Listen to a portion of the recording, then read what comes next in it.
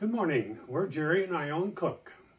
We're here to read you Psalms 58. Okay.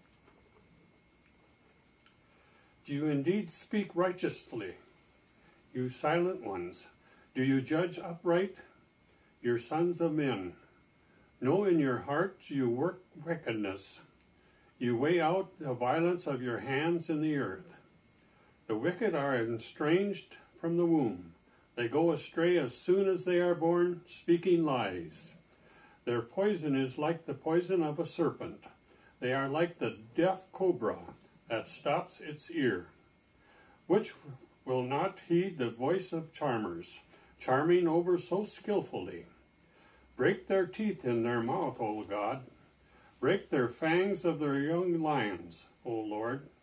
Let them flow away as waters which run continuously.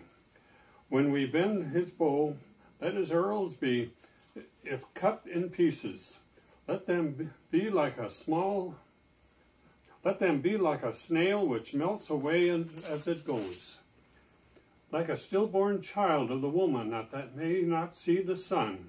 Before the pots can feel the burning thorns, he shall take them away as with a whirlwind. As in his living and burning wrath, the righteous shall rejoice when he sees the vengeance. He shall wash his feet in the blood of the wicked, so that men will say, surely there is a reward for the righteous.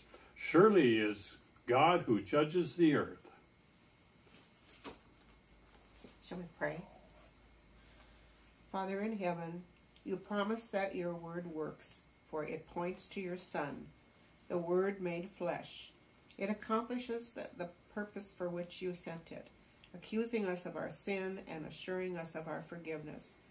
Confident in that pledge, I ask that you to bring blessings to me and others whenever your word is spoken, read, or heard, through Jesus Christ in its center and focus. Amen.